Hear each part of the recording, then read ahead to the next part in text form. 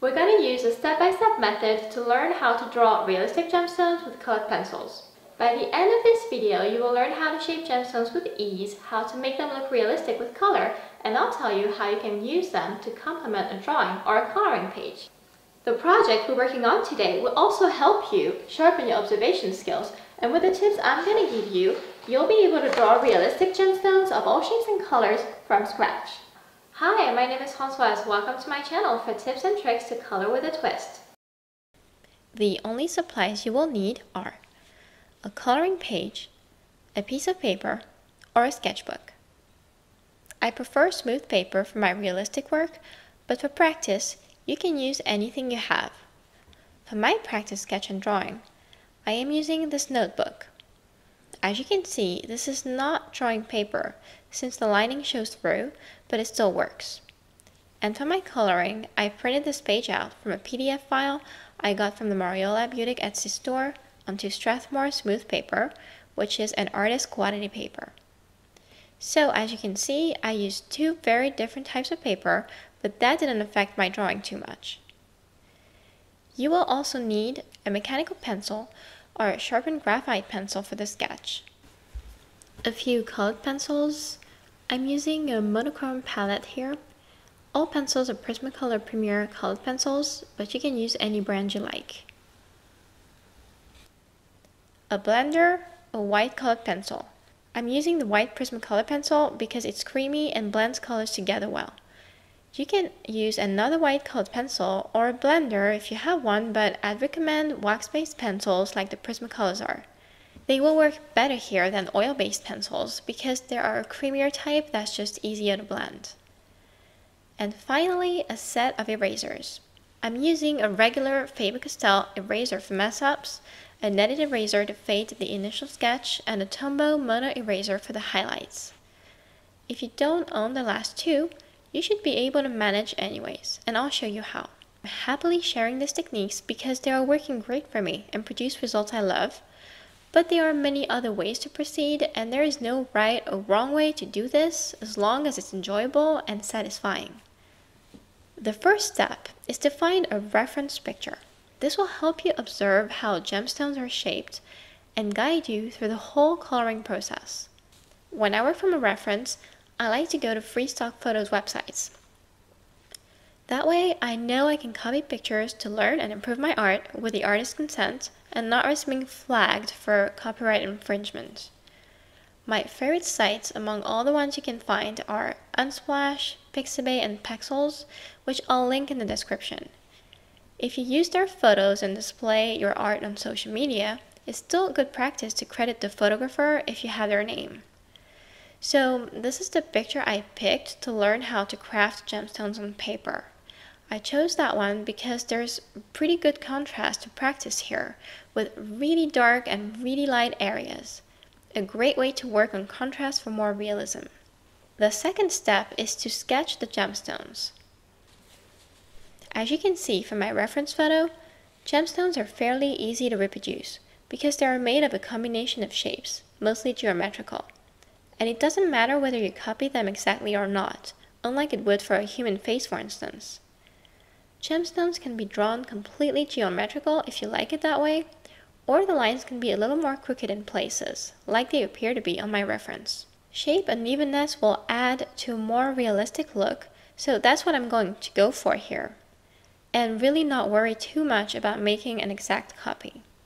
Now you can make up plenty of different gemstones from basic 3D shapes based on triangles, squares, rectangles, or even circles.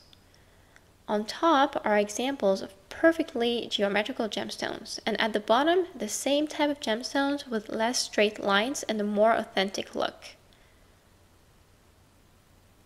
Be aware that right now I'm sketching with a heavy hand for you to see what I'm doing, but I would normally use very little pressure to avoid harsh lines that are going to be hard to erase. To draw these shapes, proceed triangle after triangle or rectangle after rectangle, for instance, connecting the dots to make them touch and form a 3D shape. Try to focus on the shape you see on the reference, not on what it actually represents. Break the bigger shapes down into the smaller ones that you see within. It's hard to forget about what the picture represents at first, but it really helps getting a sketch to be accurate without stressing about the whole process. Now we know how to shape gemstones, let's draw them closer to each other just like that. Small crevices are interesting to add in between them if you go for the realistic version of it, since it will help build contrast and make the stones appear bumpy in places, hollow in others, and so on.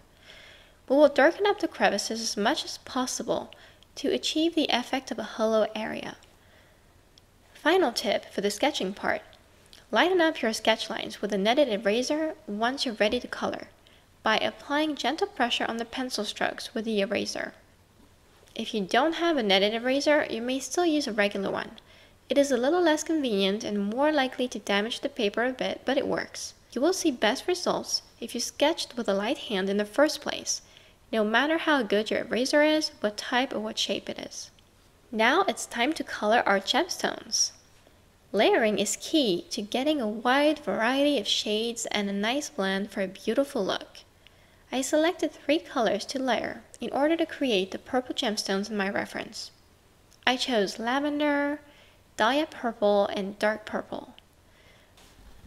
The reason for this is working with only 3 colors is made possible here because this is a monochrome image. It is a lot easier to proceed this way if you're new at coloring and want to practice blending and shading without having to work with a bunch of colors. By using my color chart as well as the piece of paper, I found those 3 would look good together and be easy to use since one of them is light, one is much darker, and the last one places in between, all in the same kind of color range. What I like to do is apply a first layer of my lightest color, which here is lavender. I am going to proceed shape by shape because if I start covering all of one gemstone with a layer of lavender, I will not know where the original sketching lines are. I'm going to use this color as a base layer for everything but the sharpest of white highlights. Let's start here. When coloring, in the early layering stages especially, I use very light pressure on my pencil and color in small circular motions. I also make sure the tip of it is really sharp. It makes it easier to get into all the small crevices in the paper. I'm done with that first layer of lavender, and now I'm going to add a second one and overlap it to the first everywhere, but the lightest areas to keep those almost white. Now I pick up the dahlia purple pencil, which I consider to be my average color here, not too light, not too dark. I overlap this onto my lavender shade in all the areas of my reference except for the white and light ones.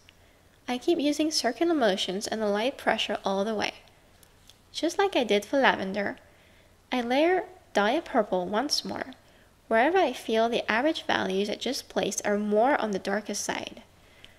Finally, I am going to use my darkest color, the dark purple, which I keep for the darkest areas of my gemstone, overlapping it once to my lavender and dahlia purple colors where the picture is dark, then once more in the darkest of all spots. With only 3 colors, layered twice each in specific areas, I am getting a really nice color variation range of 6 values plus white for the highlights. The fun part, I don't know what it is for you, but for me, is to blend them all together. I like to use my white prismacolor pencil to do so. It's so creamy, I find it very effective as a blender, even though it tends to tone down the colors a bit. There are a lot of other ways and tools to blend colors I would like to perfect, which I will cover in future videos as I dive deeper into my own learning process.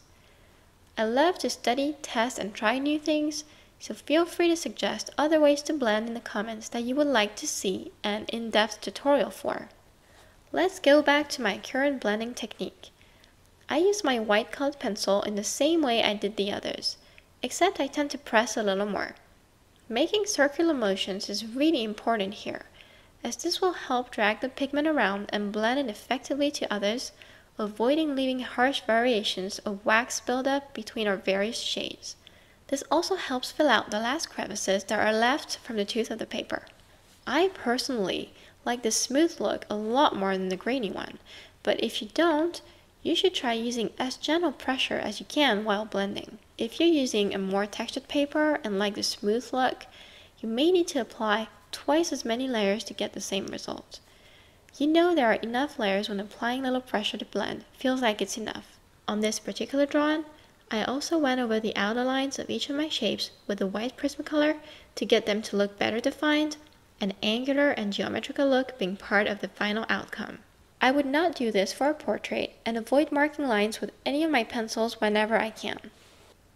Lines, once made with colored pencils, leave some kind of dent in the paper and are really hard to hide, so I'd recommend to avoid them as much as possible where geometry is not a part of the look you aim at.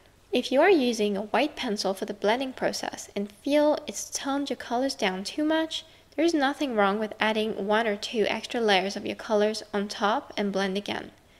And if this is not the technique for you, you can find blenders that will not affect the colors after blending, like this colorless pencil from Prismacolor. I use this one less because I think it feels a bit scratchy compared to the white Prisma, but it works fine too. Once you break layering into small steps, it starts feeling like a more approachable technique to practice, especially when using very few colors. And it's exactly the same for shading. Shading helps improve contrast, and I know the term alone can seem intimidating when you do not know where to start. It can be done little by little and stops whenever you are satisfied about the overall look of your drawing. Every time a gemstone overlaps another one here, I like to make sure I emphasize the resulting shadow that appears underneath with my dark purple pencil. Try to imagine how flat the same drawing will look without this type of detail. I also make sure all sides of one gemstone don't look the same contrast-wise. The lightest ones emphasize the idea of light hitting them, and color variation on the other ones does the rest. You can go back to the reference picture and observe it some more, as this appears very clearly on gems. Every time I add color for contrast, I blend again with my white Prisma to fade it into the rest. How do I add shadows to the darkest spots? Here I managed to do it with a dark purple colored pencil, but I could have gone a little further into it and used a darker color, same shade or not. Sometimes I'll use a dark gray or even black for that purpose. When using such dark colors, make sure you keep it discreet. By that I mean that in my experience, I think it's best to overlap just a bit of the gray or black pencil on a small part of dark area you are targeting. If layered on the whole darker surface, it may look a bit harsh in contrast to the rest, since we're mainly working with luminous colors. Now on to highlights. How do I get the highlighted spots this light? Either I leave them blank, or add very little color to them, but I still use my white pencil on them to melt the edges to the neighboring sides. I also use my Tombow mono eraser to emphasize highlights here and there if needed. If you don't have one of those, there's a trick you can use. Get a regular cheaper eraser and cut it to a sharp angle with a kitchen knife to form an edge that will help you erase tiny areas, and use this instead. The pencil is still more convenient since you can see where the tip lands much better and be more precise, so if you get a chance to get one, I would recommend it. The 6th and final step is to take a break after you have completed a few gemstones, take a step back and observe. Do you like the way it looks? Are there any areas you need to improve? Did the colors blend nicely, and is there enough contrast? Can you see the design pop out of the page? Take action to improve on anything you feel needs more work, and repeat this process for the whole piece. You'll notice that after a while, you won't even need the reference picture to draw a gemstone. Once you have shaped a few and you understand how to make them stand out from each other, it will seem much easier, and that is when you find you're able to include them to your drawings and colorings really easily. My drawing, for instance, is far from perfect since it does not exactly match the reference and misses a lot of the small highlights, but it still looks good enough to my taste since I have never drawn gemstones before, and I find I got a great training session for gemstones drawing in general. And last but not least, here are a few tips on how you may use gemstones as a way to add interest to your work in progress. On my coloring page, the idea of the gemstones came after I messed the skin up and was looking for a way to cover it up. As you can see, I used them as clothing here, but I could have used them as a way to texture the background, for instance, or as ornaments or jewelry for the hair or crown. Remember, you can vary the number and size of gemstones you're drawing.